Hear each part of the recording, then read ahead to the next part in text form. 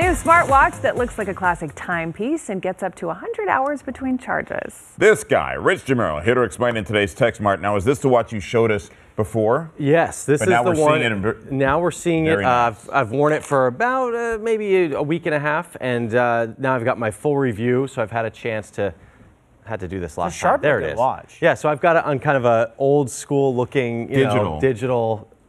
Can you change the face to like a more classic Oh yeah, one? there are so many watch faces on here. Let's see if I can do this on TV, which is always tricky, but they have so many watch faces. That's like, nice like that one. I mean, there's a lot of, and it just looks really nice too. So yeah, if you want classic, you want modern, fun, they've got all the watch faces covered. This is the company OnePlus. They've been on a roll lately. Their last two smartphones have gotten great reviews. Now they're doing this smartwatch that's challenging the status quo. It gets up to 100 hours battery life between charges due to a unique hybrid operating system.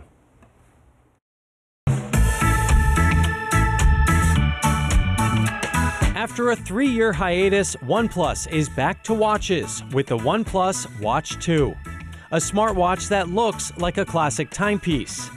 All the basics are here: a nice big screen, good water resistance, plus fitness, sleep, and stress tracking. The unique aspect is how the battery can last up to 100 hours. A power-efficient processor handles time, another handles more intensive tasks only when necessary. The watch has a hybrid operating system with Google's Wear OS. You can even get 12 days of battery life in power save mode, which gives you basic functionality. This is the new Android smartwatch to beat. It's well designed, it's snappy, but OnePlus is only guaranteeing software support for 2 years. When it's time to recharge, that's also really fast. And OnePlus gets the award for the best smartwatch charging adapter yet. It's not connected to a cord, so you can use any USB-C cable to plug it in.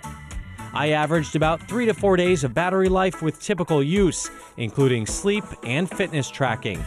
What's the weather like in Athens today? Tonight in Athens, the forecast is around 59 with scattered showers. Currently it's 61 degrees and clear. OnePlus developed their own fitness app called OHealth. It's simple yet provides good details. It can share data with Android's Health Connect. The watch tracks over 100 activities with impressive detail. OnePlus did a great job on the watch faces, although you are somewhat limited by the complications you can add if you want maximum battery life.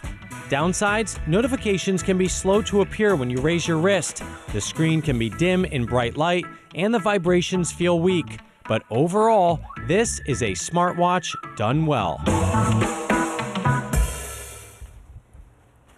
There you have it, the OnePlus Watch 2, available now for $300. You can trade in any watch in any condition for $50 off. If you want my full review, you can go to the website richontech.tv.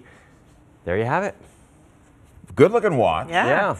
For those who might be comparing, say, an Apple Watch to this watch, what would you say are the primary differences? I mean, the main thing with this watch is it's not going to work with the iPhone. Right. So, and the Apple Watch on the flip side only works with the iPhone. There's one more thing to note. There's no cellular version of this watch, which means you cannot use it by itself without a phone, nearby if you want your calls and texts. Got it.